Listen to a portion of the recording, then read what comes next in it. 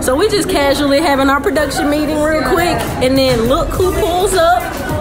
You spying on us? Getting it done, man. Period. Next generation right here. Hey.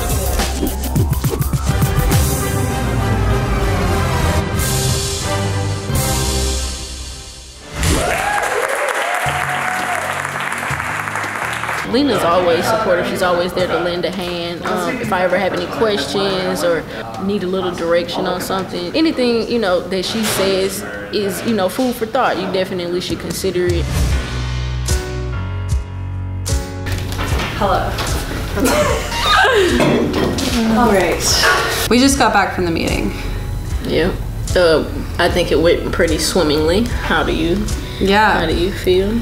We only had one note. We only had one note. I mean, it's a big note. And the note was to change the entire story. I think it's perspective also. Yeah. It's a completely different story that you're not passionate about. Find the one that is. Yeah, I like the story, I just don't know it yet. So it's due tomorrow? It looks like I'm rewriting the whole story.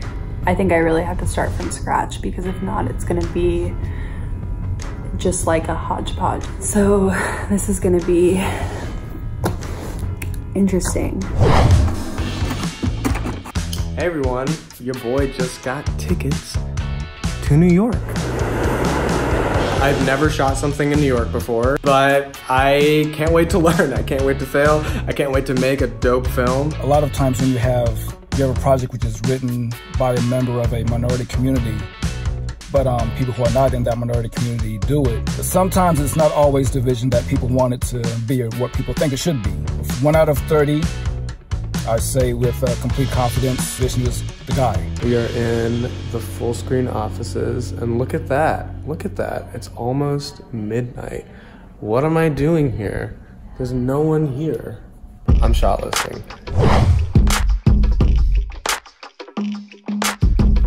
I'm a huge barcade, I don't even need to scout these. I already know which ones are on the top of my list and which ones aren't, because, I mean, let's be honest, one of the reasons I picked this script is because it has super dope set pieces and dope locations that I am already like very into spending my time at. We are nearing the script lock phase. Luckily, Brittany is a 3 a.m. writer.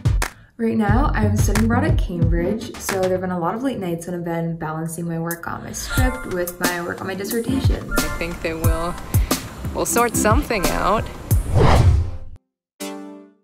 After spending hours together, I can officially say that the script is locked. I am super excited and super exhausted. I wish there was a word that combined those two feelings, but I know that the script is in excellent hands and Jessica is gonna do a great job. Casting update. We are heading very quickly into the production on our film, and casting happens super fast. Feels last minute, but that's the way things go. This is your daily reminder to tread lightly as you make your way to class. I'm being discriminated against. She fat shamed me. My platform is now and has always been wellness. Hello. Hello. Aren't those so fun? I love watching these very passionate little kids. Jessica has a lot of kids in her short, and we actually just got a huge link of great casting selects for all the kids. This is why casting is so much fun, because you have so many of these ideas and then you worry and you stress because you're like, I have to find somebody that can actually embody this, and then when it happens, it's just so exciting. I know.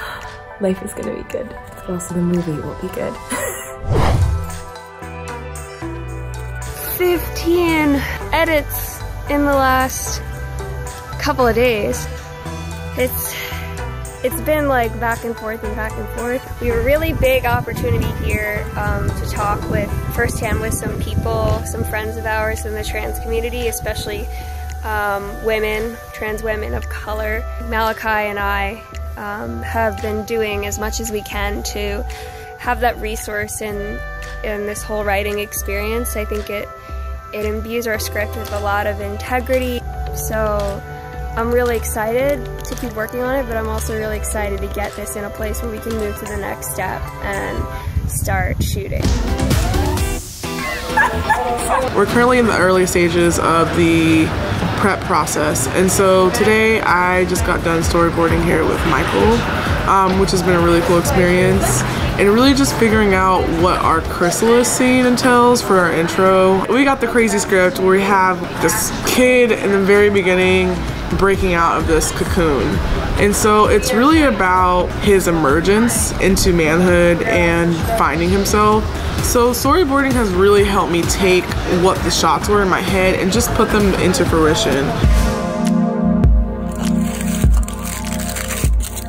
Cookies and cruellies. You heard it here first. I am actually headed to Echo Park right now. I'm finna go to Ava's array office down there because I have a little spot that they carved me out so I can set up my little production office. I'm gonna go hang up the script. I'm gonna hang up the lookbook.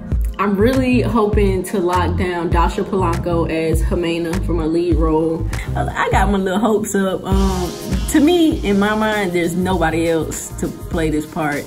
They said she was available. They said she was interested. We'd already pushed our shoot a week pending her cruise. So she mine. She just don't know she mine yet. It's about 7 o'clock in the morning. I wrote until like 4:30. Yeah, I just feel a little unsettled about it, but I'm trying to just trust my gut in writing something that's a stronger narrative and more clear, more concise. So we'll see if that's true.